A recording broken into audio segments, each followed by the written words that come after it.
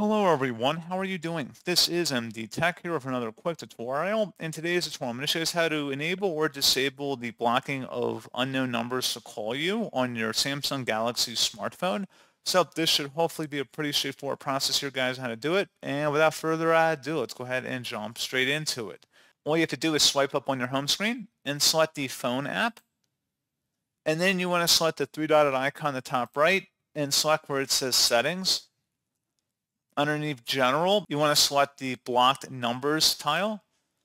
And where it says unknown, block calls from unidentified callers. If you want to enable that blocking, toggle this to the right by clicking inside the oval one time. Conversely, if you want to disable that, just click inside it one more time to turn that off and it won't block unidentified caller numbers. And that's all you have to do. So pretty straightforward process on that, guys. And as always, thank you for watching. I do hope that I was able to help you out, and I do look forward to catching you all in the next tutorial. Goodbye.